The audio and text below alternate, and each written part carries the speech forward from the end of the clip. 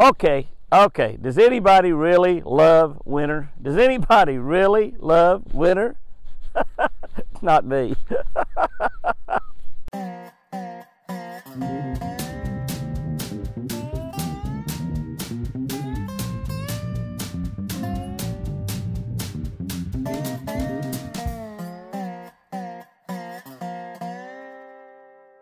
Good morning, guys and girls. December 29.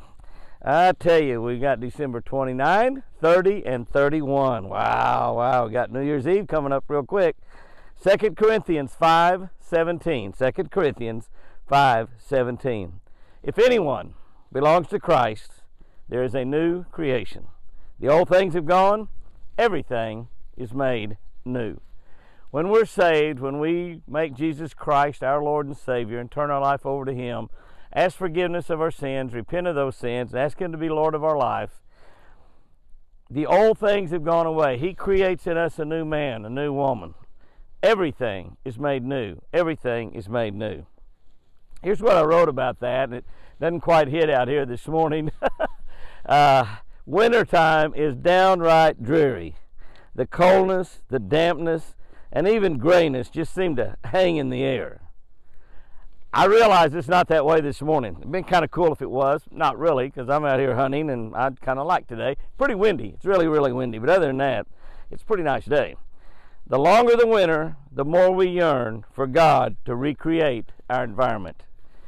Think about that. We're asking God to take and make everything new. All of these dead trees, you see a lot of cedars around here, but every other tree you look at is dead. No leaves, no nothing. Little mistletoe. Oh, I'm going to stand under some mistletoe. Yes, I am. We long for the dead-looking trees to turn green, the brown grass to disappear. Isn't it amazing? The grass is brown. Where does it go? It just disappears. The flowers to bloom, the gardens to be tempting us with delicious vegetables, tomatoes, cucumbers, squash, watermelons, cantaloupes, okra. We long for the signs of new life. We long for God to warm the water and rejuvenate the fishing. God creates for us to see every year new life. He creates it every single year, new life. Winter and springtime are pictures both of our lives and of what Jesus can do with us.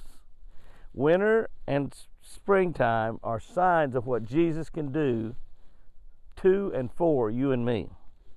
He takes the cold, dark parts of our life in sin, and He turns us into bright, smiling, loving, and forgiving, brand new creations of His righteousness.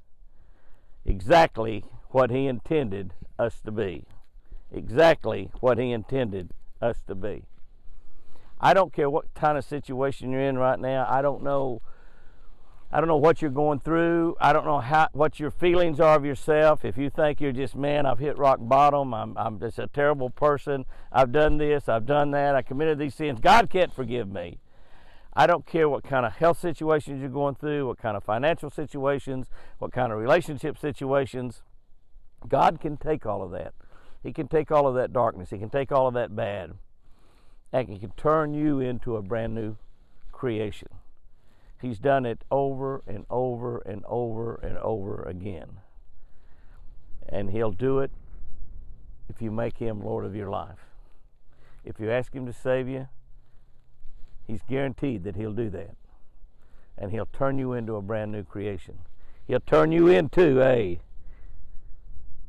bright, smiling, loving, and forgiving new creation. Oh, wow. Isn't that great? Here's our tip for the day. Never overlook a single stick up or stump in open water flats. You see a piece of brush, no matter how small, how significant it is, sticking out of the top of the water, you chunk at it. That's all there is to it. You throw at it. You know, that piece of brush might just be one little stick, and that might be all. But remember, a bass, all he's got to do, he gets his eyes behind something, he thinks he's hid. His whole body's sticking out. He doesn't know that. He thinks he's hid. But underneath that one little stick might be a big old giant brush pile.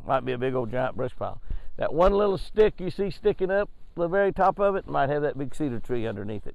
So every little stick, particularly if you're in open water flats, You see a stump, you see a stick up, you throw at it. Guys and girls, go out there and have you a great one today. Don't be that, what did that say, dark, gloomy? What did that say over here? Don't be that cold, dark, gloomy person. God's turned you into a bright, smiling, loving, and forgiving new creation. And remember, I love you.